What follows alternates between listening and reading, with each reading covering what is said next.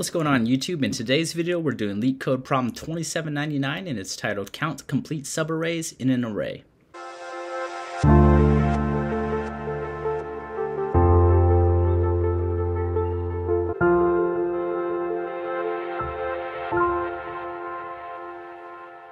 Count complete subarrays in an array, and the explanation is you're given an array nums consisting of positive integers, and we call a subarray of an array complete if the following conditions are satisfied. And the conditions are the number of distinct elements in the subarray is equal to the number of distinct elements in the whole array. So basically a distinct element is a number that is different from other numbers, right? And we want to return the number of complete subarrays, and right here we have a note that a subarray is a contiguous, non-empty part of an array.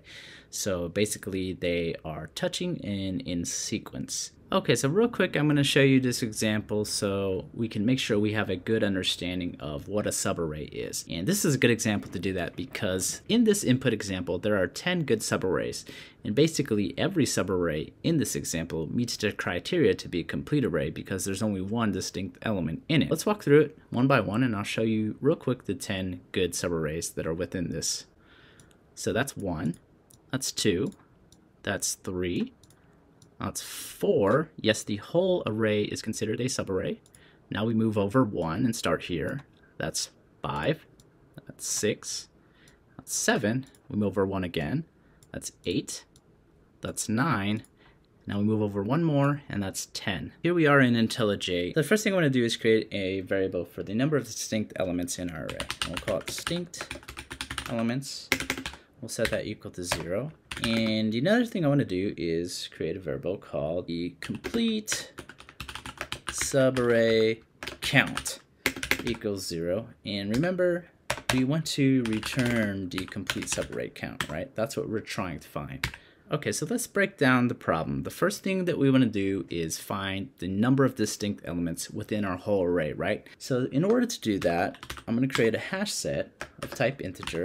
Just call it set. And remember, a hash set does not allow duplicates. So a simple way to find out the number of distinct elements is to just loop through every number within nums and add it to our hash set. So essentially every number in our hash set will be distinct. And to do that, we'll just do enhanced for loop, and we'll just simply do set.add n. And then what we'll do is we'll say our distinct elements equals our set.size. Okay, so now that we have our number of distinct elements within the whole array, we want to begin our process of looping through and creating each possible subarray. And to do that, we'll do a traditional for loop. And right here, I want to create a nested for loop because we're going to start at I, and essentially every subarray, we're going to use our variable j in increment j to basically expand out from I. And we want j to equal I because we always want them to start at the same index. Now before I go any further, what I want to do is create another hash set, and we'll call this set2.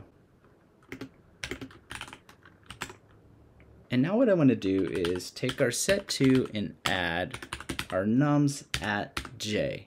And nums at j is essentially each character in the current subarray that we're at, right? We're starting with index I, and we're incrementing j each time to expand to a different subarray. Now, so we're looping through if our set2.size equals our distinct elements. Remember, that's what we're checking for, and that's the criteria that makes it considered a complete subarray.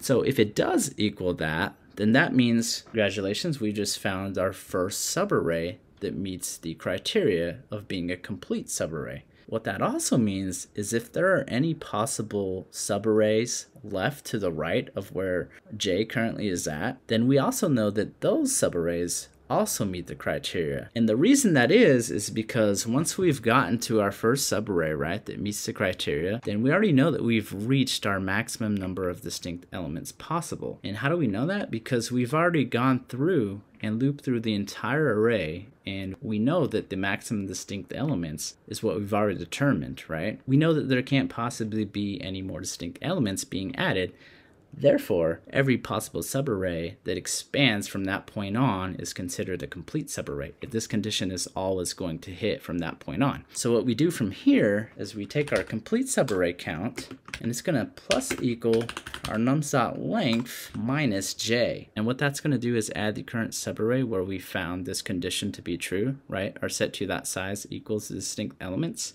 And by minusing j, that's also going to add any possible subarrays to the right of that to our complete subarray count. And the next thing we want to do is just add a break statement here, because once we have this, we want to break out of our current nested for loop, go back to our first for loop, right, and increment I and start the process all over.